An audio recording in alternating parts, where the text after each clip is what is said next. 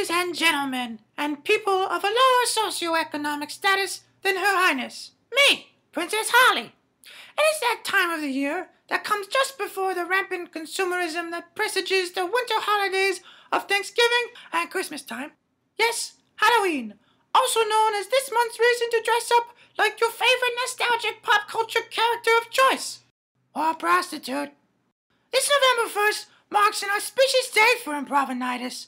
Not only is it the day after Halloween, it is also the last improv show of the year. November and December will be a time of fundraising for the team, as well as a time to spend with their peasant families. So, excuse me. Huh?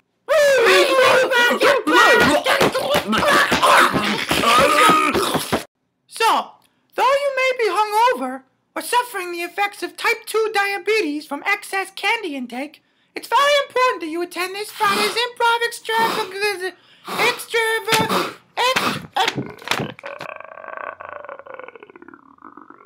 Hold on.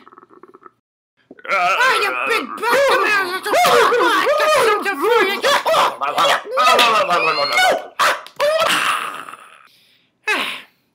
Extravaganza. Improvinitus is truly honored to have achieved such a following in the last year, and they're looking forward to seeing each of you on November 1st. They'll be performing both long and short form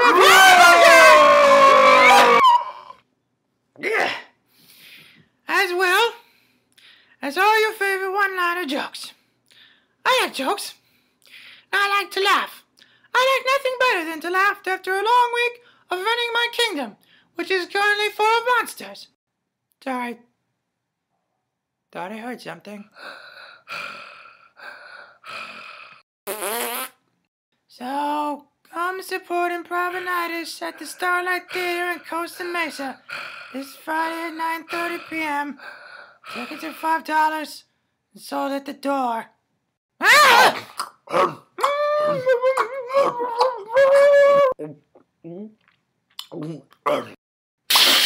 just washed this pretty princess dress! Every time I do these promos, something bad happens to me. Evil stepfather kings and the monsters all over the place. I just want to carve a pumpkin. You can take that pumpkin, Pierce the Hagabun, and you can shut